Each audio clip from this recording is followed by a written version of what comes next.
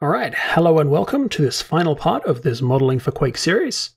Before we start this tutorial, I'd like you to go into the description and grab the Pack Explorer, Krita, and the non-Fulbright Quake palette for Krita. These will be used in this tutorial. Pack Explorer is mandatory, but Krita and the palette are not. You can use any image editing software you like for this part. I just prefer Krita, and it's what I'm going to teach.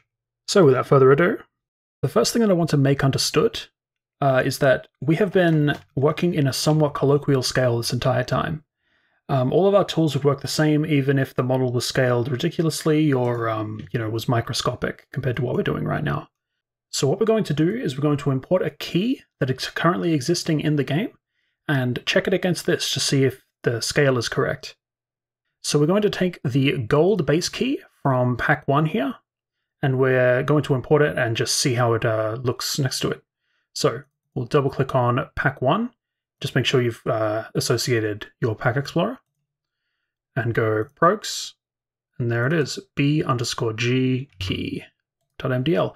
So we'll copy paste this over, make sure not to just drag it because otherwise it'll take it out of this pack file and will break your game. Don't want that. So now that we've got this here, I'm just going to copy the directory and we will import Quake Mdl. So I'm already here, but you just need to go to your Quake directory and then we'll search b_g key. Lovely. So then import Mdl. And as you can see, we're already pretty decently sized. Obviously the medieval key is going to be a bit wider and such. So we're just going to scale it down until our key is pretty similar size. So now, going along with the model scale, you'll also see that the texture set, text cell density is way too high on this model. This is a pixel here, and that is almost as big as one of these clusters of pixels on this side. So we're just going to need to scale it down somewhat. So to do that, we're just going to go up here again. Make sure if you have an image selected that you have unlinked it. And we'll just click New Image, and then change our width from something. So Quake usually, our keys are about 64 by 64. You can go a bit higher than that if you'd like. So 64, 64, but you can try 96, 128, as long as you're happy with the textile density. One thing to keep in mind though is that Quake textures can only be a certain height, so I usually don't go over I think it's 224. I will put text up in this video to actually tell you what the amount is.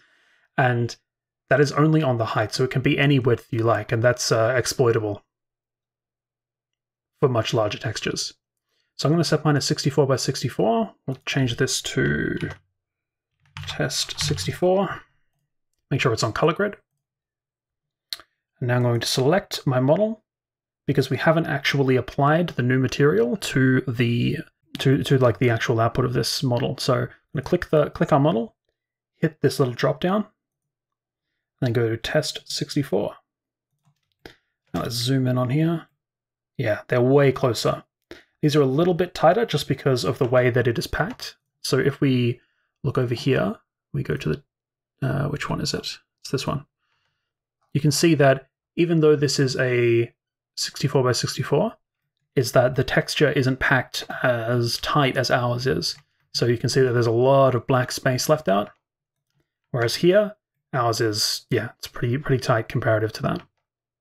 So I'm just going to hide this one right here.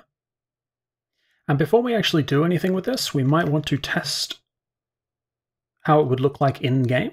So first of all, we need to make sure that we don't use this texture because the exporter will convert a lot of these into Fulbrights or the closest texture on the Quake palette, and it'll look quite ugly. So we're just going to go up here again, unlink our data block, and then just create a blank color. So we go generated type blank and change our color to something like a pretty bright color, pretty bright gray. We'll change our texture to this one. And before we take off and bring this thing into Quake, we're going to go over to the texture painting tab. Now things are going to change quite a bit, but you don't even need to care about this viewport. So we're just going to go over here, scroll in into the top left-hand corner, change it to a random color, let's say purple. Press F to scale your brush in. Just do that until you've got a 1 pixel brush or so. Go up to this top left-hand corner and just make sure it's a different color. The reason you need this for this texture to work is because of something QuakeSpasm does to shield itself from edge cases. So it will take the top left-hand pixel and will treat that as a background color, and will erase it from the model and make it dark. Obviously we don't want that right now, so we're going to keep this pixel up in the top left-hand corner. So we're up to the bit I think we've all been waiting for. We're going to actually export this texture into Quake. So going to go up into, make sure our model is selected, File, Export, MDL, and we're going to go into our Quake folder and make a new folder called Key Test, add a progs folder in there, and then name our key model B_G_key. Now, before you hit Export Model, make sure that we, on this right-hand panel here, we select Rotate as a flag. This will make the model spin, as that is not something that's actually normal, isn't intrinsic to it being a key. So we'll export that. And if you've done everything right, it should have just exported and nothing would have happened. However, this is the point where I assume a lot of people will have problems. So we're just going to merge all of our vertices, make sure that we don't have any, say, floating vertices or edges. Those will cause problems in the export. Make sure that there are no double edges. Merging will usually fix that.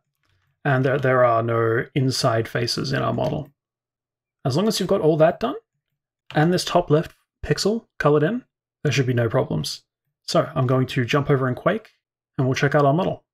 All right, here in Quake, just going to press escape and get to the console. Type, that was reflex. Type game key test, map, let's say E2M1, as that one's the one with the gold key in it for the first time.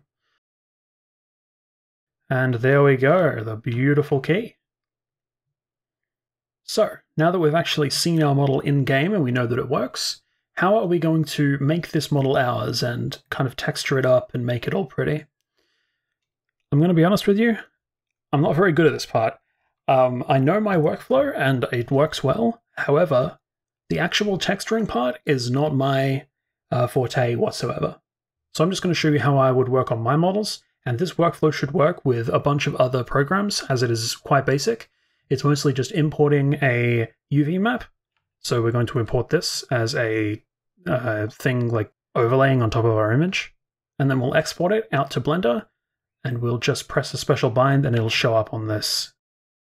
And then anytime you want to test it out in Quake, which I would recommend you doing frequently, you just export using the same method I showed you before. So I'm going to open up Krita and I'll show you my workflow. So I'm just going to make a new file. The size should match your current texture size, and everything else I don't really touch. So right here is where the fun begins.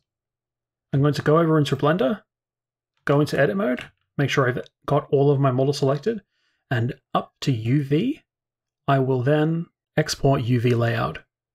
So this will give us a texture of the current UV map space. So I'm just going to drop this in my downloads folder and name it key UV. And now we'll jump back into Krita.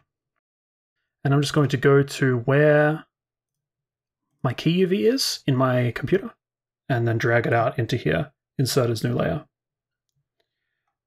Now, I'm not going to be exporting this, at least not at the end. So I'm just going to drop my opacity down and I'm going to create a new filter layer. This makes it so that the model is always palletized to the Quake palette, so I can make sure that there are no errant Fulbrights or, things like that. If you want Fulbrights on your model, there is an option here. You can go and grab the palette file with the Fulbrights in it and kind of mask that in, but that's a bit advanced. And you won't need it for a key model anyway, unless you're doing some very interesting things. So yeah, beyond this, I would just say try your best to kind of replicate what currently exists in the game. I am not very good at it at all, so I'm not going to try and even give pointers, but let's just show something to kind of give you the gist. So I'm going to paint this all up. This is all currently on the Quake palette. As before, I will drop in a color up in the top left-hand corner, just so my entire model isn't full dark. And then I'm going to export it as a PNG and just key texture. So there we go. Now if I go back into Blender and I go up here to the UV editing workspace again. Oh, where's our key gone? It's over here. And then I go open, go to downloads, and we'll go key texture. All right, lovely. There it is. And in our models materials, I'm going to go over here and just find our key texture. And there we go. I could export this out to Quake and just constantly keep iterating on this texture. So let's say if I made this background and I wanted to change some of it to like a different color. Let's just change some of it. And now I'm going to export this, PNG into this key_texture PNG here. Exporting that. Now all you need to do is go back into Blender, make sure that your key texture is loaded in your UV workspace, and then hit Alt-R. And there you go. That will be reflected in Quake just the same way.